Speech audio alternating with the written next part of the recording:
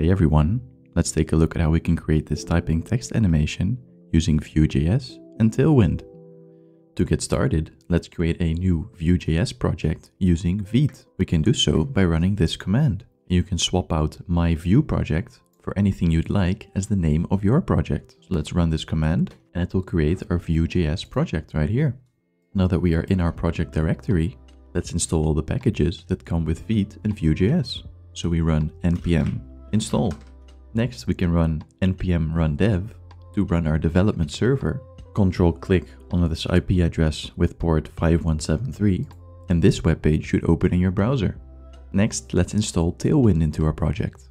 We run the following command, and we see our Tailwind config file where we can configure our Tailwind settings. One of the things we have to do is tell Tailwind what files to look in for Tailwind classes. And we do that by setting our content. In this case, we say that our content is the index.html file and all the VueJS TS and JSX and TSX files in our source directory. Finally, we need to do one more thing, which is go into our source directory, look in the main.js file what CSS file it's importing, go to that CSS file, in our case, empty it, since we don't care about the styles in the default VueJS project, and paste in the following Tailwind imports. And next we save this file. Now that we've done this, we've got our entire Vite VueJS project with Tailwind set up, and we can get started customizing the website to our liking. So we go to the app.vue file and we remove all the code that's above our hello world component. There we go. And next we spin up our development server again. So we run npm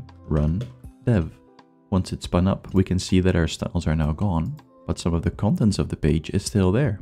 If we save, I believe the icons should disappear. Then we'll also remove the default styles that come on this page, and we'll remove the text and contents from our hello world component. To do so, we remove the message prop, we save, go to our components directory and go to the hello world.vuejs file. There we remove all the file contents and set up a new VueJS component template. In here we'll set the name, and inside the main divs which are already in our template, we'll add the text hello world. Awesome. There we go.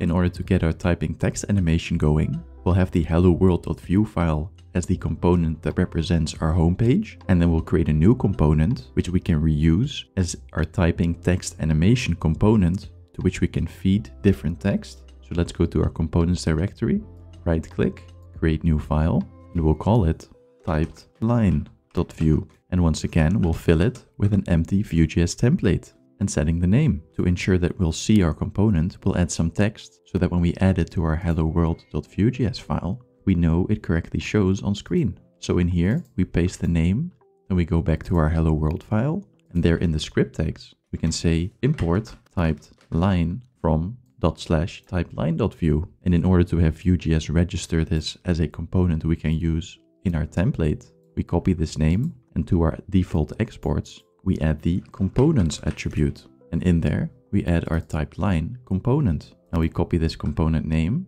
and replace the text hello world with our component. And once we save, we can see the text typed line appear on our page. Now that we're done creating our component and showing it on page, let's start customizing it to look like the animated text we saw before.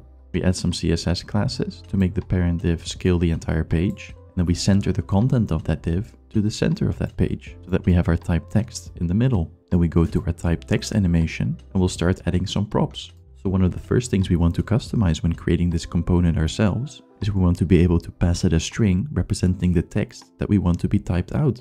So in our export default, we'll add the props attribute and we'll call the prop text. We'll say it's type string and it being required. Now instead of showing our hard-coded typed line string, we'll copy our word text, add a double curly brace, and insert the text variable. We'll save, go back to our hello world, go to our typed line, and say text equals, and save. And as you can see, the text we pass as prop now shows through the component. Alright, next we need to take a look at another factor, which is the text that it shows versus the text that it knows it has to type out. So in our default exports, we'll now add our data attribute, which represents all the data that when updated, the page should also show that as the updated value. So we'll say text shown is an empty string. Alongside data, there's another thing we can add, which will be methods, which contains all the functions we can use in our template and in our VueJS code. So we'll say methods, and in those methods, we'll have the function start typing text, which will be the initial function that is called in order to start the text typing animation. In order to have the text type somewhat human, we introduce a random delay between typing different characters. So in our data, we'll add two things, mainly the minimum typing delay and the maximum typing delay, which we set to 22 and 37 milliseconds. Then in our start typing function, we'll create two local variables representing the text and the text that is currently being typed, which we also start out as an empty string. Then to actually start the animation and the typing, we'll call another function, namely type text. And we'll pass it our local variable text and text shown. Now let's create our type text method. Inside this function, we're simply going to check if the text and the shown text are equal. And if the shown text is shorter than the text that we want to type, we need to add another character. So let's do that. If the text is still longer than the text that is shown, then we take the shown text and we add to it the character in the text that we want at the index of the length of the shown text, which is exactly the index of the next character we are missing and needing to type. Once we've done that, we can set the data variable of text shown to our new text shown. So we say this.textShown is equal to our text shown. And finally, we need to make sure that we call this function again recursively, but after some delay. So we say set timeout, and what do? Well, we create a inline function which calls our type text function and passes to it text and text shown. As you can see, Copilot correctly completes the line and gives the random delay. The random delay is created by taking the difference between the maximum and the minimum delay, multiplying that by a random number between 0 and 1, and then adding the minimum delay.